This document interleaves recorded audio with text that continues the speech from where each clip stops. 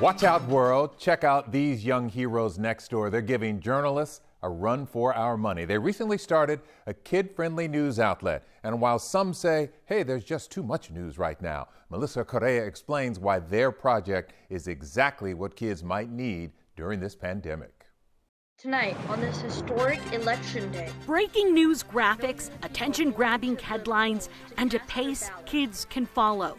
The boy behind the Bitmoji, Kafit Kadakia. Originally, we were called 77407 News because that's the zip code we live in. A Richmond 7th grader who's dreaming big. He and friend Ariane Sitapali launched the National Outreach online in June, where we have over 2,000 views from over 13 countries. And the reason we started because a lot of the times when kids watch the news, they may feel stressed, overwhelmed, and confused about it. Drop down and you'll see the 12-year-olds cover a wide range of topics. Our daily updates are like little short paragraphs for each section. And it's telling them small facts that they can remember. The boys watch news in the morning, pull from reputable sources, and then share it in a kid-friendly way. In an article, on YouTube, or through a text on WhatsApp. Gives you a sense of what's happening so you're not surprised. Easing people into what's happening in the world is why they began TNO this summer, so that they could feel productive and informed rather than stressed or scared.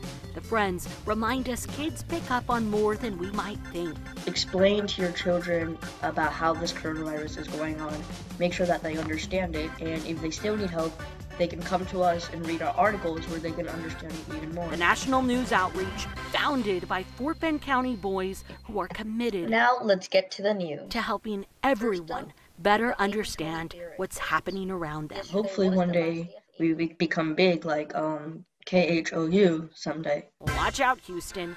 For now, I'm Melissa Correa, KHOU 11 News.